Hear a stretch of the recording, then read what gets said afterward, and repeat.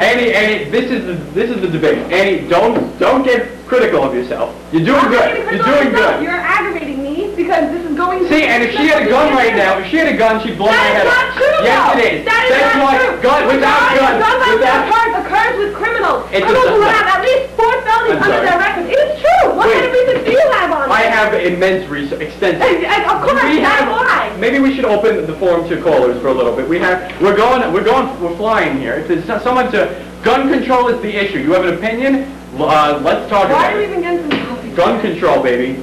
I hope they curse you out. I hope they do too, and I hope they don't shoot me with their guns. Yes. Is there a caller? Yeah. Hello? Matt. Yes. Yeah, Matt, you're a retard. Thank you! Okay, Matt, you have to have guns because first of all... Well, calm down. Let him talk. First of all, people have to defend themselves. And if law enforcement, do you believe that law enforcement should use guns? Law enforcement could have guns. Okay, law enforcement has guns. You know what? Wait, arms down, arms down, arms down, arms down. There's no way for me to talk unless I'm going to get loud and get... Alright, wait, let me tell you one thing, then you can I'm tired of you talking. Alright, I am tired. let me talk. This shows like you've invited me as a guest. Alright, talk. Okay, Speak your mind. Forget the Second Amendment. If we don't have, if our own people, citizens, are not allowed to own guns, let's just imagine a world invasion. Let's just imagine. Imagine the brave man going into the mall. Going into the mall. And shooting down your children. Oh, my. And you didn't have law enforcement with guns. You don't have those down. I said law enforcement can have guns. And you don't have your father. You know why the right to bear arms exists? Because it happened at a time when we couldn't trust our government. The government was first forming. We didn't know who to trust. We don't rely on a standing army 24 hours a day. We didn't know who to trust. So we don't rely on a government that can abuse its powers and abuse its constituents. That's the idea. Today, you're telling me you think today's government will abuse our constituents. Do you think President Bush is going to run into your house with a gun? You just, sitting on that seat, said that you do not have complete faith with the American government. For different issues. I mean, it's so there. It is not. What? It is not different. For caller. It is not different. Hello? Hello? Hi. Matt Schneider! What's Schneider Factor? That's the name of the show, baby. Do you know who this is? About the guns. CPK. Thank you! You don't even know what that is! What is that? Hello? Hello? She did not say PPK. I don't think she said PPK. CPK! Alright, beautiful. Thank you. You know what that is? There is Speaker Walter. I don't think she said PPK. Oh, wait, you know what? We're gonna have to. I think we're getting to the part where we're gonna have to. I loved having you. Can you believe how fast this flew by? Annie, you're done. I believe you're done. I'm never coming and doing this again with Annie, you. Annie was such a great guest. Wait, is there a caller? Hello? No. All right, Annie. Wait, Annie. No, Annie, thank you for coming. You aggravated me because you Annie, thank you for coming. yourself to me as Annie, thank you for coming. No, that means a lot to me. I'm glad to embarrass someone. Yes. I'm glad. All right, Annie. This is what I love about the Schneider Factor. People get so emotional. I want you at home to get emotional, passionate. This girl is running out of the studio right now. She's going to get her gun. Frankly, I'm scared to go home. I'm not going to walk in the street alone. Ladies and gentlemen, now is a crucial time. We're going to go to our next lovely segment. It's called Fun with the Rough Riders, and here we go. They are sitting at my illustrious corner over here, if we can get a shot of them.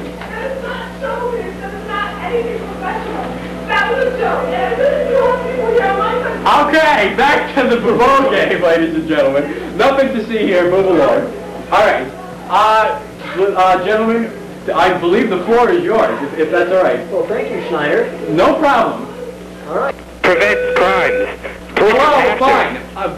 Giving cops guns is not something I'm opposed to. Putting guns in there, I'm all for making it as difficult as possible for the average Joe to get guns. That's what I'm saying. Make gun control as strict as possible. Do you disagree with that? I do, because if you have gun control, the people who are law-abiding are going to give up their guns, and the people who don't abide by the law are going to keep them. How do you know that? That's the black market You in America. You can't regulate those things. No, seriously, I think you put it this way, if no guns existed, how many more lives would be saved, just for the start? That's not the case. It's not guns that kill people, it's people that kill people. Oh, it's people that kill people. Oh, You know, wow, that's so amazing. There's more murder rates, more guns rape. are what kills the people, okay? People will not kill people if they just had their hands. What would they, strangle them to death? No. Slap them?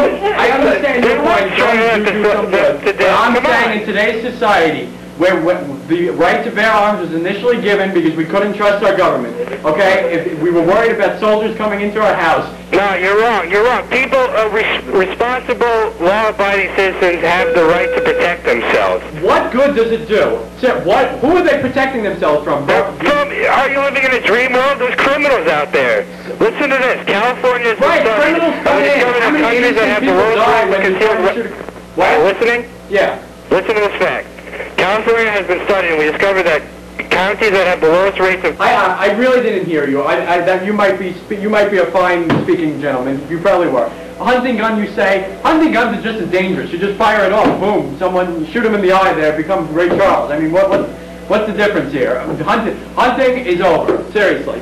Hunting season is now officially closed. What?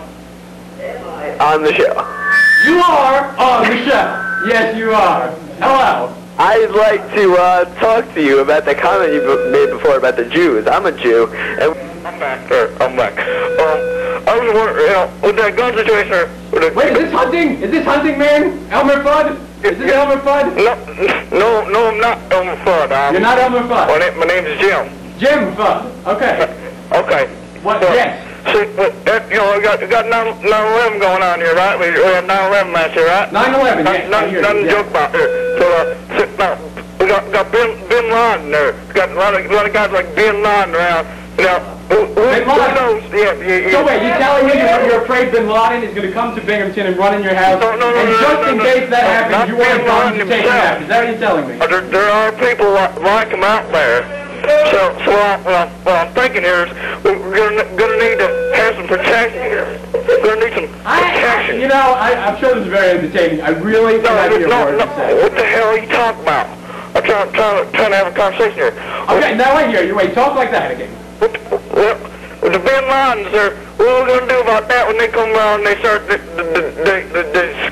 trying to shoot us? Trying to shoot us up with what? Heroin? What are you talking about? They're not shooting us up. If Al-Qaeda comes to America, we're all going to be dead. They're going to drop a nuclear bomb on us. They're not coming with little Uzis and shooting at us one by one, okay? It's a nuclear bomb killing us all. Guns do absolutely nothing. Bomb! What the hell are you talking about? We love each other here at BTV. We're very accepting. We're going to get into issues like that. Seriously, I did appreciate that call, though. I did, seriously. I wish we got to the crux of what he was saying. I believe we're going to get to a final video segment, yes. Our time here on Thursday night is drawing near. There's still 15, if you're looking at your watch and saying, Matt, what the hell are you talking about? It's 10:45, it's not 11. The advertisement says till 11. Well, you're damn right it says till 11. Honestly, I didn't think I'd have a lovely guest here. That Cuban was lovely. I really appreciated her here. Added a little spice, a little Cuban spice to the mix here. It was very spicy and exotic. So I didn't know she was going to be here, so we planned a little 15-minute fiesta. You are going to love this. Now, let me tell you, I ran around campus just today. Oh, wait, I didn't even talk about my shirt. In case you were wondering why I was wearing a purple shirt today, purple is the color of the truth book, and purple is the color of truth right here on the Schneider Factor. And to mark tonight's show, purple shirt. People saw me on campus today, that explains it. Purple shirt, okay? I wore it all day. I got very weird looks because most people here just dress in their pajamas all day. I actually dressed up, and they're like, what the hell are you doing? Why are you dressed up? And I said, I've got a show to run tonight at 10 where I deliver the truth every week. And that truth is coming to you in just a minute. Do you know how? I'm glad you asked how. We are about to put a video clip on where I run around and interview some of the hottest, not hottest, I don't know why you would say word, not hottest, just very controversial people across campus. You are going to be impressed by the caliber of people we got. We're going to end the show on this note. I want to thank everyone here for working the show. We have a fabulous crew. There's an announcement at the end about